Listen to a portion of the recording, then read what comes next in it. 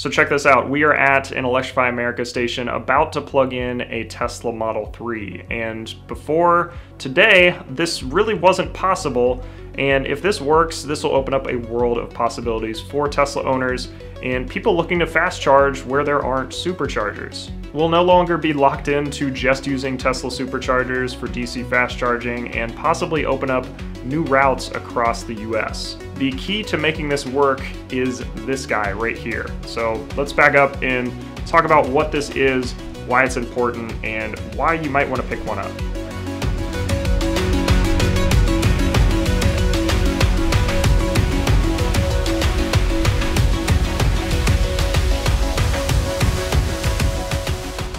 First off is just the name. This is the Tesla CCS Combo 1 adapter. And basically what this does is take non-Tesla ports and convert them to a Tesla plug to plug into a Tesla vehicle, which can open up fast charging on non-Tesla stations. So if you're not familiar with EVs or just plug types in general, here's the quick refresher. There is fast charging and there's AC charging. So for AC or level 2 charging, there's already an adapter for that. Tesla includes one of these with every vehicle, and this takes the common standard plug for non-Tesla vehicles and converts it to the Tesla plug. So you can just plug in your Tesla vehicle on basically any level 2 charger. But those level 2 chargers are really slow. This is great for using out in public if you find free charging or there's level 2 charging at a hotel or something. But if you want to fast charge, you are locked into the Tesla supercharger network. So if you are going somewhere that doesn't have supercharging, you're stuck using this adapter on a level 2 or plugging into a regular wall outlet. You've really got no other options for fast charging. And what this is going to do is open up a ton of new options for fast charging using the common standard that basically all other vehicles use. So for fast charging, there are 3 main plug types. There's CCS, there's CHAdeMO, and there's Tesla. So the CCS plug is what most new vehicles are using nowadays. Basically any new vehicle I've seen coming to the United States is using that CCS port now. And that is pretty much the new standard for the United States. CHAdeMO is also one that some use, but that's pretty much gone away at this point. The Nissan Leaf is really the only new vehicle I've seen that is still using it, and I'm guessing they're gonna switch away from that very soon. And the only reason I bring that up is because there was a CHAdeMO to Tesla adapter available that used to be sold in the United States, and you might see some Tesla owners using that still. And that's why this adapter is so important. So basically what this is doing is taking the CCS port that is on basically every fast charger that isn't a Tesla and converting it to the Tesla plug so that Tesla vehicles can plug in and charge. So there you go. That's the video. Thanks so much for watching. Actually, no, it's not that simple, unfortunately, and there's a little bit more explanation into how this works. Fast charging does seem really easy from the driver's perspective. You're essentially plugging in your car like you would any other device, and as soon as you authorize the charge, it starts charging. But unfortunately, from the car's perspective and the charger's perspective, there's a lot more that goes on that we as drivers don't generally see. And to kind of make this simple, I'm gonna call Tesla or Tesla chargers red, and I'm gonna call CCS chargers and CCS ports and CCS plugs green, just to make it a little bit more simple. So when you plug in a Tesla vehicle, there is a red signal, if you will, that comes from the Tesla vehicle to the Tesla charger. So if you're sending that red signal to the charger, it understands it. It knows what's going on. It recognizes your vehicle. It starts the charge. It adjusts voltage and current and all that fun electricity stuff to make sure that the car is being charged in a safe way and charging it up properly. On the flip side, if you're in a car with a CCS plug, let's say you pull up with your Rivian to an Electrify America station and plug in, there's a green signal, if you will, that goes between the car and the charger to do the same thing. Tell that charger how to behave, do all that electricity stuff, tell how many volts to push out, how much current to push out, so that it is charging that car properly. Some issues arise if you try to plug in a Tesla vehicle that understands red signals into a charger that understands green signals. There's a little bit of translation that needs to go on there so that you can charge those cars properly. And Tesla figured this out with the CHAdeMO connector. So if you remember, Tesla used to sell the big CHAdeMO adapter that would plug into the CHAdeMO port. You could then use that to plug into your Tesla vehicle. And the reason it was so big is because it had electronics in there to actually convert some of the signals properly to tell the charger what to do. So it would come out of the vehicle as the red signal, if you will, go through that adapter, be converted, and then it would tell the vehicle what is going on with that blue signal. But what makes this adapter so special is it's so much smaller. Like, look at this. It's tiny compared to the CHAdeMO adapter, and this is actually a passive adapter. So the CHAdeMO adapter was an active adapter, so it had some electronics in there that did that translation, whereas this is essentially just a passive adapter. So it plugs in, it essentially just connects the pins on this to the correct pins on the Tesla vehicle and activates charging on the car, which sounds really simple, but it is not. And if you've looked in your Tesla vehicle, you drive a Tesla, you might see that they've recently added the CCS Adapter support into the software menu so you can see if you actually are able to use this adapter. And the reason for that is the translation doesn't happen in the adapter itself. There is actually a charge port ECU in each vehicle.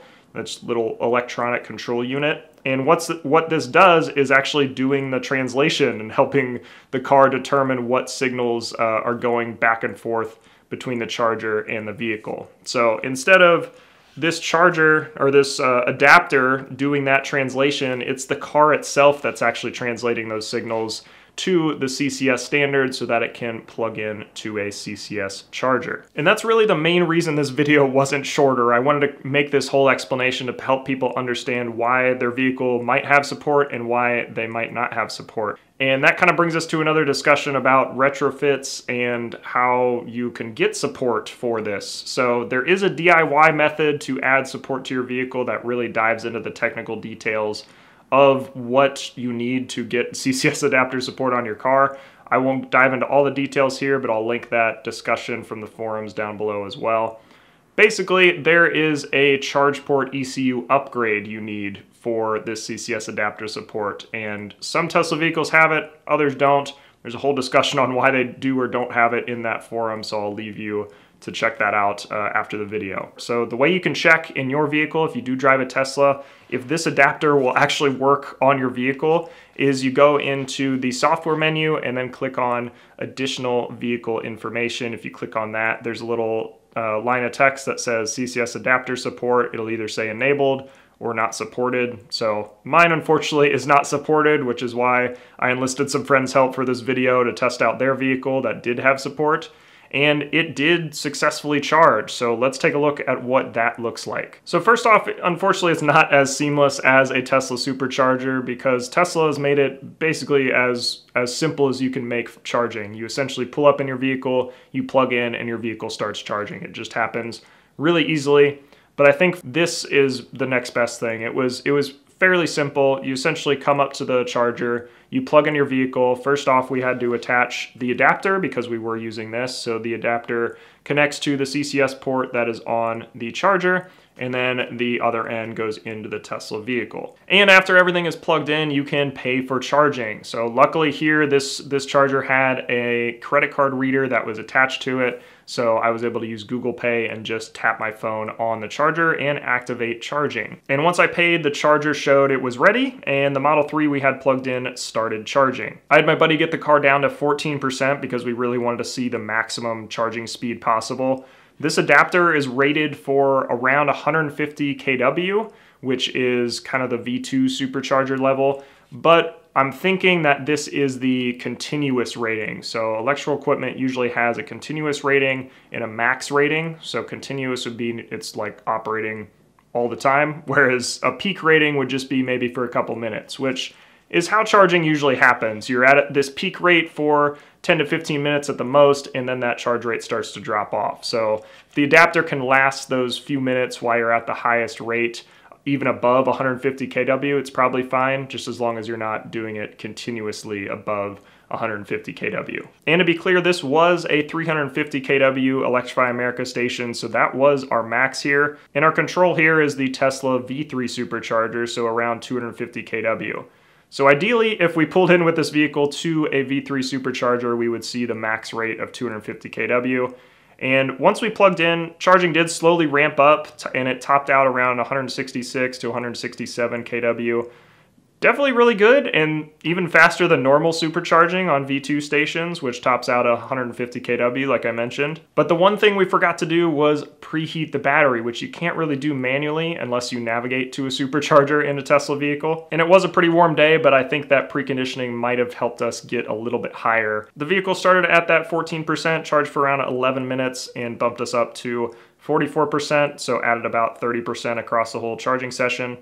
And total cost was 43 cents a kilowatt hour, and total cost for that session was $10.63. And unplugging wasn't that difficult at all. We did have to just remember to take the adapter with us. And one thing to keep in mind with this is this actually locks to the vehicle, which is really nice. So if you've used this little AC adapter before for level 2 stations out in the wild, this does not lock to the vehicle. So theoretically, somebody can come up to your vehicle and just unplug it. But with this adapter, this actually has this little pin up top here, and that is the locking mechanism for this adapter. So when you attach the CCS plug to one side and then plug into your vehicle, this pin covers the little latch on the top of the CCS plug, and that locks it to your vehicle. The only downside of this is actually, while the vehicle was plugged in, I was able to go up to the vehicle and press on the latch enough to stop the charging session. So I wasn't able to fully unlock it and pull it off the car, but I was still able to stop the charging session, which made me a little bit concerned that somebody can just come up and do that if I'm away from my car. So now time to answer some questions about this adapter and basically how I got it, because this is not available in the US right now. The only store that is selling it is the Tesla official South Korea store. So I actually got this one ordering direct from the Tesla store and had it shipped to a forwarder in South Korea that then sent it to Ohio, where I'm at, for testing. So I did that, but now there's a site called Harimeo or Harimeo. I'm not sure how to pronounce it, but all of it linked down below, where they're actually selling this adapter for around 300 bucks a piece.